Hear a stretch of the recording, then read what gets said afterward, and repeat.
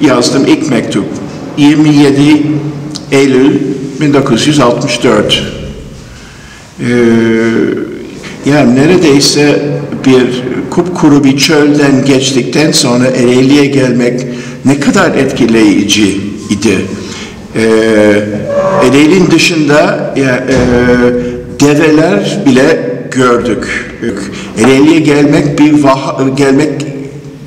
vahaya gelmek gibiydi. Birden yeşillik gördük, küçük çiftlikler, ağaçlar, sonra da dar, kaldırım taşlı sokaklar, küçücük dükkanlar ve mektubu şöyle bitiriyorum. Her şey çok iyi, burası harika memleket. 3 Ekim 1964. Bütün bu şehir, bu kasaba veya büyük bir kısmı sanki 75-100 yıl önceki Amerika gibi geliyor bana. Mesela süpermarket yok. Çok ilginç.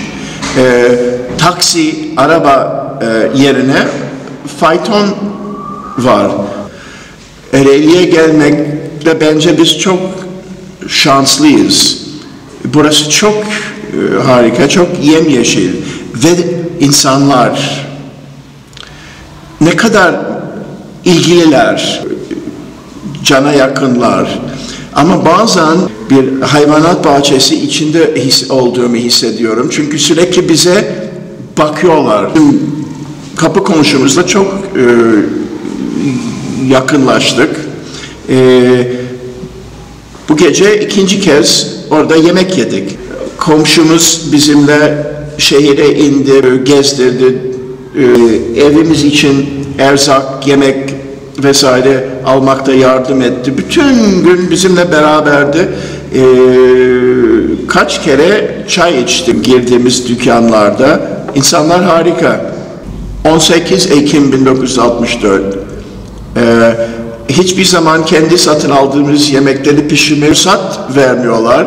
Mesela ev sahibimiz ve komşumuzun karısı sürekli bize sıcak yemek yolluyor. Harika bir şey.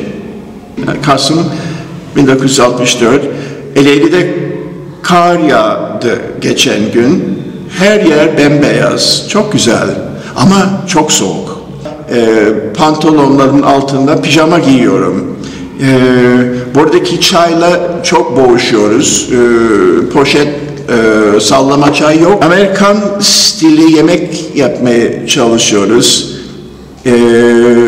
Kuzu pirzolası, hamburger yapıyoruz ama yine kuzu etinden dana eti bulamadık. Hep kuzu etiyle ve yumurta. Çok yumurta yiyoruz.